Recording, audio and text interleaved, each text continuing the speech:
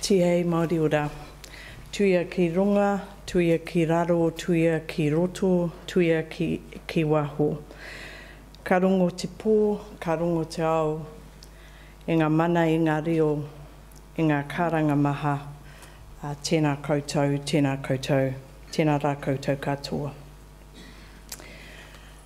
As Raywin has said, I stand before you as the 21st National President of Te Ropu Wahine Māori Toko i Te Ora, the Māori Women's Welfare League.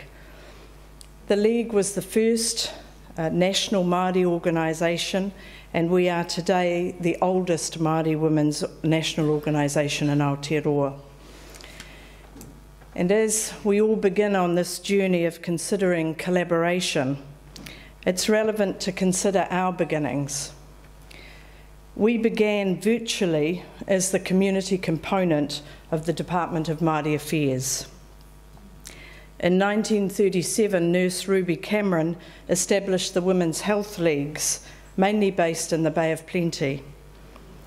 The focus was on Māori health in 3 areas: infant mortality, water sanitation, and TB. With the agreement of Te Arawa elders, the Women's Health League's committees were based on marae, and they had some success in addressing all 3 health issues.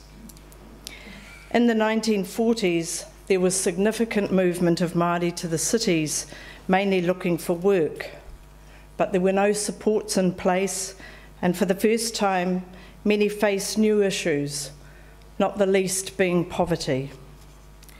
They faced issues with housing, health issues, alcohol, and many encountered racism and discrimination head-on for the first time in their lives. In 1943, the Māori War Effort Organisation was formed, largely to recruit Māori for war. 315 tribal committees were set up with 41 tribal executives. But their members were men, and their concerns were largely around land issues. But because of the increasing effects and awareness of urbanisation, the Māori War Effort Organisation recommended the appointment of 6 Māori women welfare officers to work with the tribal committees. They were appointed by the National Services Department in 1943. And then in 1945, the Māori Social and Economic Advancement Act was passed, bringing the tribal committees directly under the control of the Department of Native Affairs, as it was known then, and establishing a controller of welfare, a man by the name of Aotearoa Royal. He soon realised that 6 welfare officers weren't enough, and organised women into local working groups, known as Women's Welfare Committees. He then tried to join these local committees and the Women's Health League committees together and called them to a hui in Rotorua in 1950. He and his staff began work on a constitution, apparently based on the RSA constitution at the time, and during the following year, his welfare officers went about the country setting up new branches. An inaugural conference was planned for September 1951 in Wellington, but the Women's Health Leagues pulled out, preferring to remain independent. Today, there are still some branches of the Women's Health League operating, mainly around Rotorua.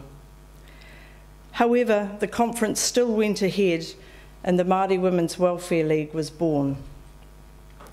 At that time, and as the result of the work of the welfare officers, there were 187 branches reporting to 22 district councils and 27 isolated or independent branches. There was a membership of just over 2,500, and by 1954 there were 303 branches and almost 4,000 members. The president elected in 1951 was Whenekupa, and the patron was Princess Kapua, which began our association with the Kingitanga. But the remaining members of the executive, representing the regions, were all employees of the Department of Māori Affairs, and all secretariat tasks were undertaken by and at the cost of the Department of Māori Affairs. The purposes and objectives of the League in 1951 are not too different from today. In 1951, it was to promote activities that would improve the position of Māori, particularly women and children, in health, education and welfare. Today, it's about enhancing the complete well-being of Māori women and their whānau in health, education, economic development, employment, te reo meona tikanga and justice. The 1951 objectives were those identified by the Department of Māori Affairs and accepted by all members that had joined branches by the time of the inaugural conference. And so if we look at one meaning of collaboration, we see an organisation coming together within a government department to work toward agreed objectives. But therein lay a problem, which gave rise to tensions on occasion. There was a view that some of the functions of the League were too closely connected with the aims of the government. There were concerns that the assimilationist policies advocated by the government were being endorsed and even carried out by the League. The members saw themselves as separate from any government department and undertook voluntary work in their respective communities. But as increasing numbers of Māori, tamariki and rangatahi came to the attention of child welfare and the children's courts in the 1950s and 60s, the League took an active role in trying to address the issues. But the decision makers exercised their own, often uninformed and ignorant judgment.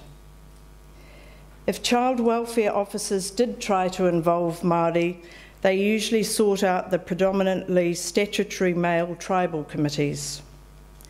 Occasionally they would look to Māori welfare officers for help, but usually only in limited ways, such as dealing with local whānau. Never in terms of policy, and never with resources. And despite the rapid growth of the League from 1951, child welfare officers did not seek the assistance of the League. In fact, as League members became increasingly concerned at the rising numbers of tamariki and rangatahi before the courts, they implored the Child Welfare Division to allow their branches to deal first with cases of Māori offending. That offer was rejected by the Minister of Education on the basis that it would necessitate a drastic change in administration and that a similar privilege would have to be given to non-Māori groups as well. And we're only too aware of what harm was caused by decisions that determined that institutional care was the appropriate option by the state in its parent role for large numbers of children, particularly Māori. These rejections for community-based involvement by the League raised questions for us as to whether there was any benefit to a relationship with a government department. Members started to show their concern by proposing as early as 1954 that regional representatives on the executive should reside in their districts. The executive committee did not, however, accept that proposal. In 1956, the Secretary for Māori Affairs stated publicly that tribal committees and Māori Women's Welfare League branches were under the direction of the Department of Māori Affairs. In her last year as president, Whina Cooper was clearly concerned about the independence of the League, and 2 years later, in 1959, a resolution was passed at the annual conference that the League would be entirely separate from the Department of Māori Affairs. And from that point, of course, the challenge of finding funding began. So if we look at another meaning of collaboration, traitorous cooperation with the enemy. It could be said that the decision to separate in 1959 came about because of a collaborative relationship that was not seen as positive. And when we look at children in state care, it's difficult not to consider collaboration, given the number of times the word appears in the final expert advisory panel report. But if we're going to talk about collaboration, we have to recognise that there are specific matters that have to be addressed when we are looking at collaboration to effect better outcomes for Māori. From the outset, there has to be an acknowledgement of the fact that Māori today are the result of colonisation and an unwillingness to recognise institutional and systemic discrimination and racism. And more than that, there has to be an acceptance that that systemic racism and discrimination that dwells in the structures that sit over us privilege all those from the dominant Pākehā culture. It's not as if we haven't had plenty of reports and reviews that identify the need to address services to those most in need, and those most in need in this area are Māori. Aotearoa was significant in its recognition of systemic institutional discrimination. It was significant in its unequivocal emphasis on the need for involvement of Māori. But the recommendations of Aotearoa and the vision of a model that reflected Māori culture, values, belief and history did not materialise. Instead, another restructure, funding decisions and a move to business units put paid to any suggestion of embracing an alternative. Because if we are ever to move beyond just talking about collaboration with Māori, we have to change the methods and the models. What do we have to lose? The existing ones don't result in positive outcomes for Māori. And that is where acknowledgement comes in. To merely state that there are inequalities is not good enough. The inequalities we bear as Māori are attributable to the failure of institutional systems, policies, practices and perspectives. Our inequality stems from social, political and historical circumstances. It is about our lived reality, and that is about our history as a people. It requires consideration of self-determination alongside decolonisation.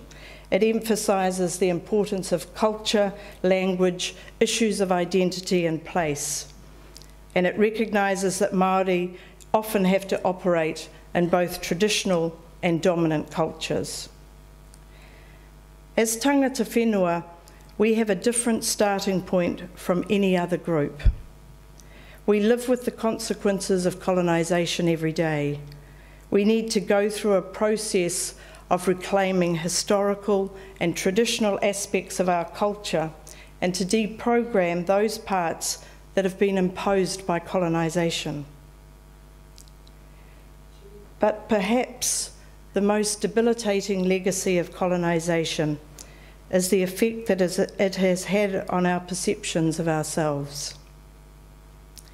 If we are committed to achieving better outcomes for Māori, we have to go beyond cultural competence, training, capacity building and partnerships between Pākehā institutions and Māori community groups to sharing power, decision making and acknowledging the existence of systemic bias and racism.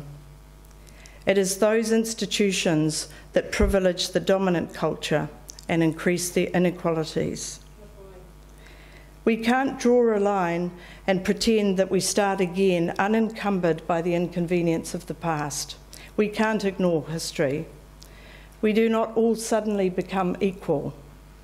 And so we need to have models, methods and frameworks that reflect that reality. They must not be based on Western institutionalised measures. They have to reflect a Māori view of place, community, values and culture. They must reflect a collective rather than an individual view, and they must be controlled by Māori and be properly resourced and allow power sharing and decision making. And if there is to be any collaboration of the positive kind, then power sharing and the role in decision making is fundamental. And that can only occur meaningfully when there is trust between those wanting to collaborate. For NGOs and community organisations, establishing, building and maintaining trust is achievable. From my perspective, that begins with recognition and acknowledgement of the reality of Māori today, about integrating the past, the present and our vision of the future. But collaboration with government agencies and bodies is more difficult. We can build positive and meaningful relationships with individuals within government, but they are in the end representative of a structure and system that has shown little or no desire to recognise its own bias and racism. The necessary element of trust is often missing. Trust is something that is built up over time, and the most cursory review of the past does not conjure up trust. We are subject to the vagaries of an imposed system, dominant cultural perceptions of operating, funding and resource cuts at will, and a refusal to see that the systems and institutions are part of the problem. It is now time for change. I have confidence that there are a number of community groups with a willingness to collaborate with Māori organisations in a manner that is respectful and dignified and recognises our particular place as the Indigenous people of Aotearoa. Such collaboration will bring about better outcomes for Māori, but only within the parameters of the limits we have as community groups. Those with the resources to effect change will be more difficult to bring to the table with a commitment to collaboration. It has to start with the acknowledgement that the institutions determining the delivery of services have an inherent bias. It requires an acceptance that politics and expediency drive decision making. And it requires an acceptance that the existing systems, models and controls have not worked. Our statistics in all areas bear testimony to that. And fundamental to any collaborative reality beyond rhetoric has to be a willingness by government departments to hand over power and control in a manner that is supportive and optimistic of success. Māori frameworks within government departments don't work. This is not about separating out, but transforming the power and decision-making base to those best placed to identify the priorities and to create kaupapa Māori frameworks based on community values, history and Māori perspectives. The ball is firmly in the court of government agencies. It is for them to let go and trust that we can deliver better outcomes if we are given the proper tools. Collectively, we can do it. As the whakatauki says, e hara taku toa I te toa takitahi, he toa takitini. My strength is not as an individual, but as a collective. Nō reira, ngā mihi ki a koutou, e huihu mai nei e tēnei rā, tēnā koutou.